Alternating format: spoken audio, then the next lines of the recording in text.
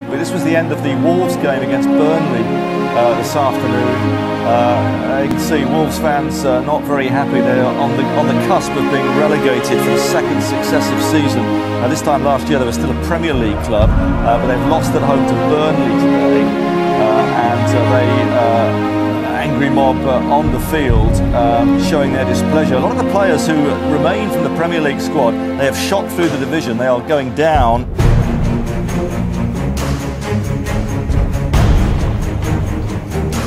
Today, Wolves' new head coach Kenny Jackett was introduced to a packed press conference at the Compton training ground.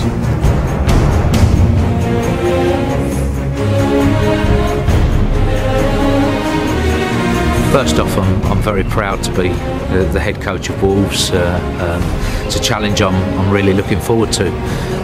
The supporters don't know a lot about me, but it's up to me to prove myself to them now, and it's a challenge that I'm looking forward to, and can't wait to roll my sleeves up and get into it.